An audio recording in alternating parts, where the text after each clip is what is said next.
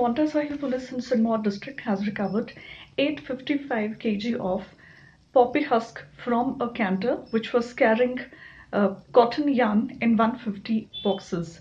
This contraband was hidden in 21 white plastic bags which were concealed amidst the cotton yarn boxes, and a search of the truck led to this recovery. The police had a tip off regarding this contraband, and it had laid a naka at Majra, which led to the recovery of this contraband.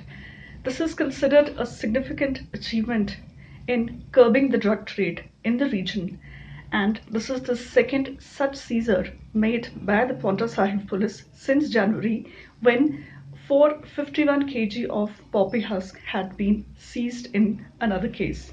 थाना माजरा ने पिछले कल शाम को नाका लगाया था और उस नाके में उन्होंने इन्फॉर्मेशन के आधार पर एक ट्रक से 844 किलोग्राम भुक्की बरामद की है और इसमें एनडीपीएस के तहत केस दिया गया है और 2 इसमें एक ड्राइवर और उसके आदि क्लीनर मौजूद थे, उनको हिरासत में लिया है। अभी पूछताछ जारी है।